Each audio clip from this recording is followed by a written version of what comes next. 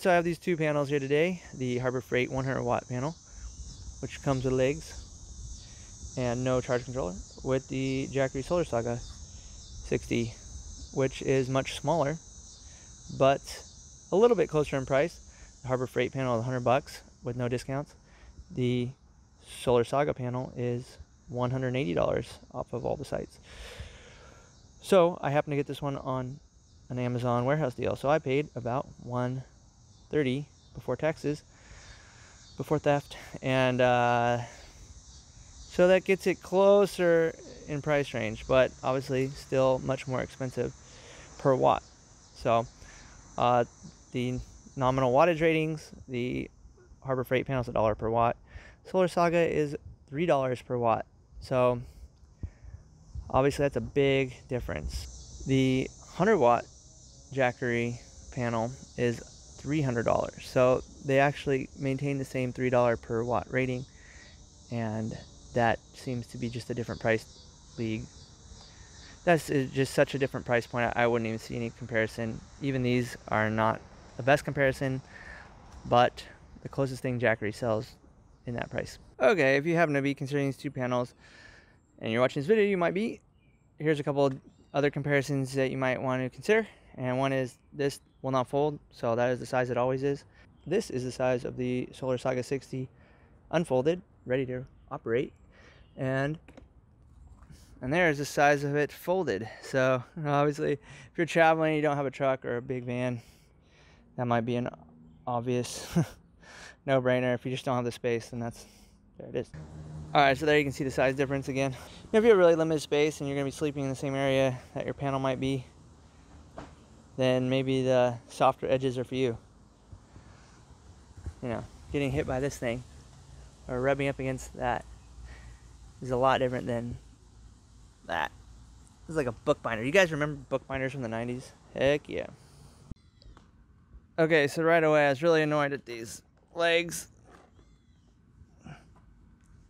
Ironically, for how light it is, definitely still need two hands to set it up, and this is all that's holding it together.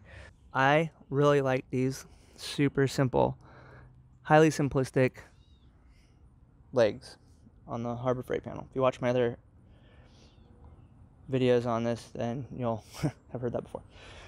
On this guy, I don't care for these legs. The little strappy guy, I don't know if that's plastic or what, and I hope it is. If it's cardboard, then no, I'm just kidding. It's got to be plastic. I mean, it does retract really easy, but to get them out, you kind of need two hands. This one, you can just lean against yourself and just flip those legs out super quick. And they have a good lean angle. For lack of a better term, I made that up. This one is a little more constrained. It stands up more straight. So for irregular use, like once in a while, you know, once every couple months, once a year, camping or whatever, I'm sure that'll hold up for a while. But man, that is just not super solid. Gonna make that the Harbor Freight panel look like super sturdy. As annoying as it is to put these legs out, it's actually easy to get them reattached with the Velcro once you fold it up, and then it's super easy to pick up. However, you will need to put the cable away to A, not be yanking on this, which doesn't seem super secure, and then B, just to not be dragging the cable around. You can't unhook the charging cable, that I can tell. And like, look, that's already kind of pulled on. Okay, so you'll definitely want to roll up the cable and zip it up every time you move it, which not something I'm used to doing or needing to do. All right, one cool thing is you can charge other items. There's an LED indicator to indicate that it is getting sun. And then you can charge USB A or C, which is really cool. A lot of things are going to USB-C. So I plugged in USB-A to charge this battery bank that we used a bit on a trip we just got back from. There you can see it's charging up. Obviously the Harbor Freight has nothing like that.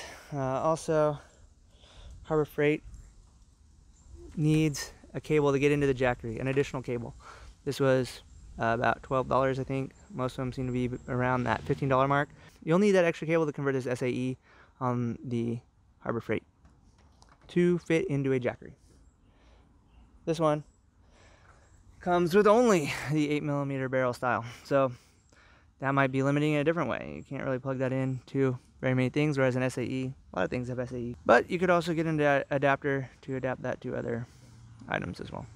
Another cool feature on the Jackery is that it has this little built-in baggie soft pouch to roll up the cable and slide in, so it's really self-contained. That's cool. Obviously there's nothing like that on Harbor Freight, but it does have a relatively short cable run for the built-in cable there, so I don't know that's that big a deal, but this one does for travel become completely self-contained.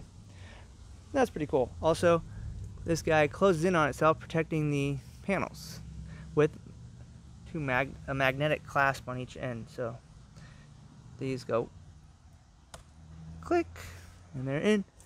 Oh, an onion. Hello. So these clasp. That's, yeah, you can hear it.